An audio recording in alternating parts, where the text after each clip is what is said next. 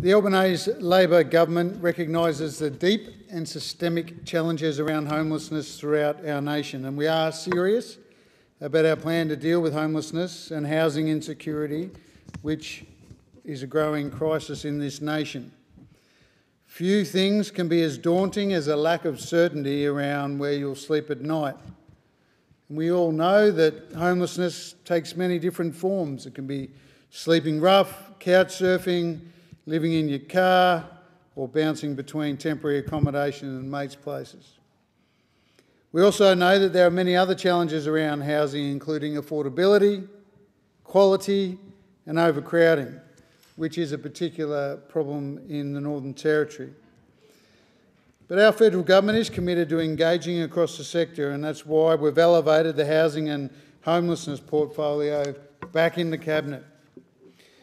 I know how serious a problem homelessness is from my time as the NT CEO of St Vincent de Paul Society, and I'm still a volunteer with Vinnie's and recently took part in the CEO Sleep Out.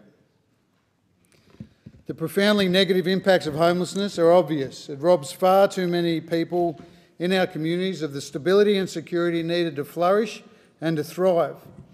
We can't let these issues fester unaddressed. We can't allow more vulnerable people in our community to fall through the cracks. And we see certain groups overrepresented far too often, whether it's people fleeing domestic violence, young people, people with disabilities or mental health issues, veterans, the elderly, or people who straddle several of these cohorts. As a Territorian, I also welcome the $200 million committed to housing works in remote Aboriginal communities. And knowing the serious issues in those communities, this will make a real difference.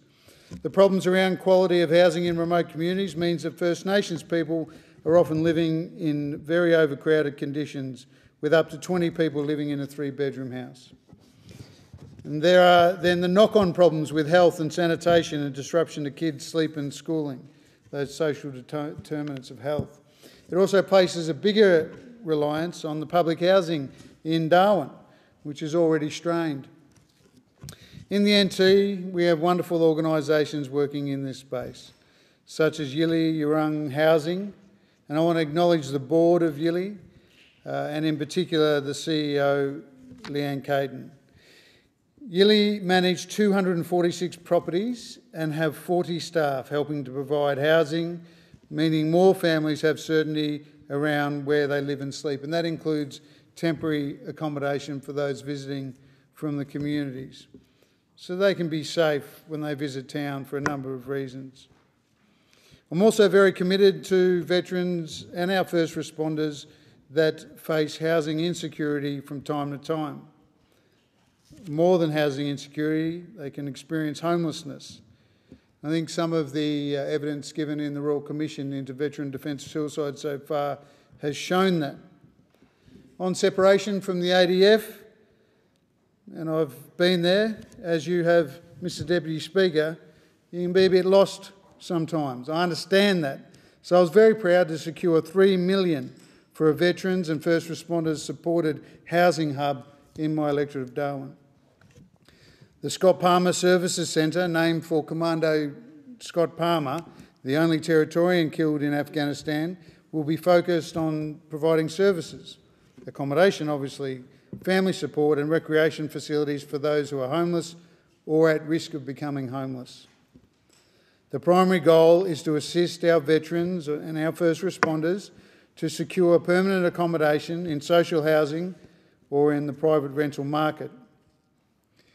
Now, as I said, Mr Deputy Speaker, I pushed very hard for the Royal Commission because I knew that there were systemic problems in the way we supported our men and women in uniform. The same goes for first responders.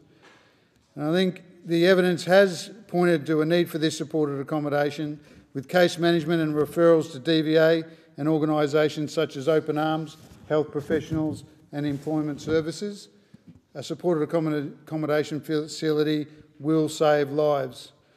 I commend the member for McNamara for bringing forward this motion, and I know that this government is going to get on with helping our homelessness situation.